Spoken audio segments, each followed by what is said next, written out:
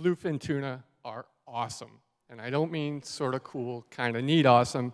I mean inspiring feelings of awe and great admiration awesome. When I first learned about bluefin tuna, I didn't really think this. I thought they were sort of boring fish, kind of big-headed. Look, you can draw them with 3 curved lines. But then I started to learn about bluefin tuna, and I changed my mind. And I'm going to tell you some of the things I learned. First of all, bluefin are huge animals. An average adult bluefin is longer than I am tall and weighs more than the biggest sumo wrestler. A really big bluefin is more than 10 feet long and weighs as much as a smart car. And these fish are athletes. A bluefin literally never stops swimming.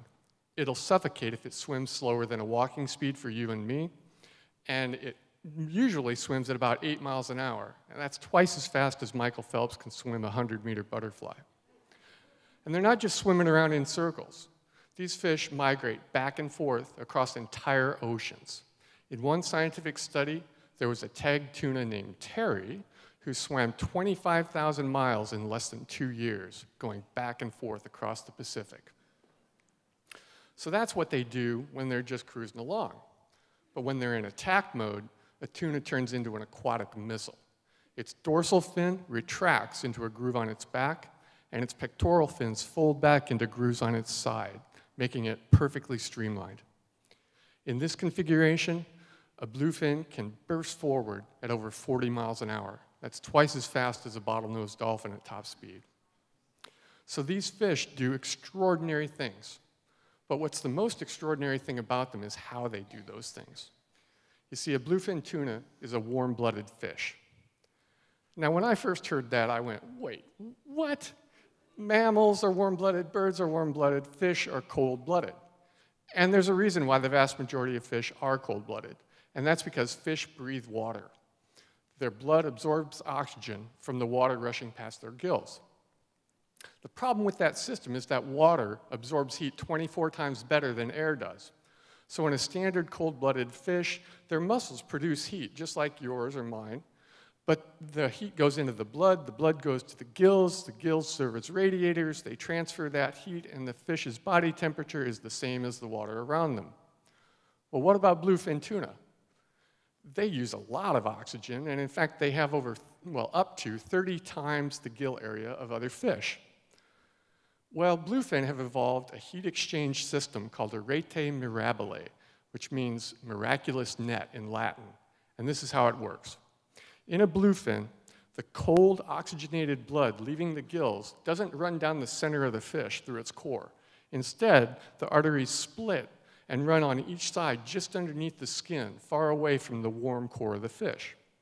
Then, where the artery branches off and each branch goes toward the center of the fish, that blood vessel runs right next to the vein that's bringing the warm, deoxygenated blood outward. That network of blood vessels serves as a countercurrent heat exchanger, and the tuna's nervous system can regulate it to maintain a near constant body temperature. It's up to 99% efficient. And the bottom line of that is that a tuna swimming in 50-degree water off the coast of California can have a core body temperature of 85 degrees. Now, being warm-blooded is a huge deal if you're a predatory fish. Bluefin tuna hunt particularly effectively in the areas where cold, nutrient-rich water wells up from the bottom of the ocean, sparking an explosion of life all the way up the food chain. In those cold waters, a bluefin has an advantage over its prey because its warm eyes see better, its warm muscles produce more power, and its warm nervous system is more coordinated. Being warm-blooded is what makes bluefin tuna badass fish. So I've reached the point in virtually every nature talk where I tell you that humans are terrible and we're killing off the animals and they're threatened or endangered. And yeah, humans can be pretty terrible. And we are overfishing the bluefin tuna, particularly in the Atlantic. But I don't want to leave you with that. I don't want to leave you feeling sad or guilty about bluefin tuna. What I hope instead is that by telling you about these highly evolved animals, that I've shared some of the sense of wonder that I felt as I learned about them, and that you'll agree with me that bluefin tuna are truly awesome.